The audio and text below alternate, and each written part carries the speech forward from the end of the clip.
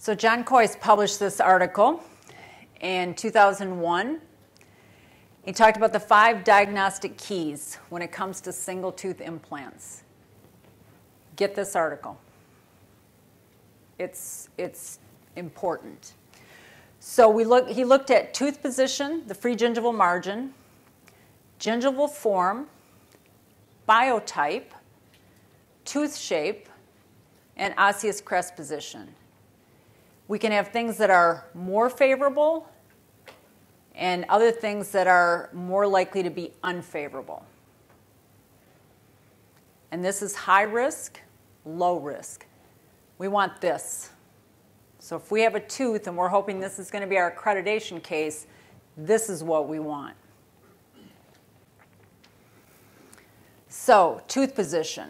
Let's say we're removing this right central incisor. This is good. If we lose 2 millimeters, we're right where we want to be. Our desired free gingival margin, this is very bad. Because what's going to happen to that tissue? It's going to get worse.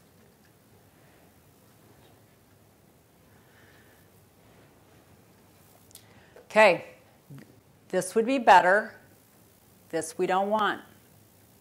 If we're losing tooth number 8.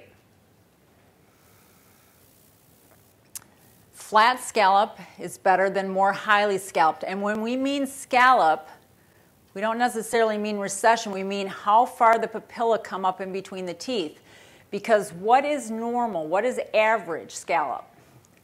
About 40 to 45% the height of the tooth for the papilla to come up in between the teeth, between the 2 central incisors.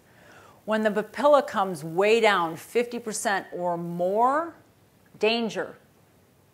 Because in general, that means low crest between the teeth that we would sound and find plus 4, 5, 6 millimeters up in there. And that if you take out a tooth, you're likely to have the papilla flatten out.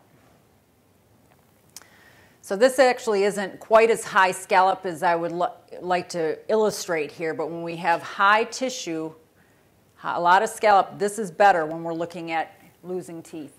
Flat scallop. The thickness of the tissue. Thin. More likely to recede. Thick is better. Low risk. Square teeth are easier than more triangular teeth. All things that we should look at. And then the osseous crest position, which we've talked about a lot. Normal crest is what we expect to find. We can also find high crest, but low crest is the danger. Greater than 3 millimeters on the facial, greater than 4 millimeters interproximally, high risk.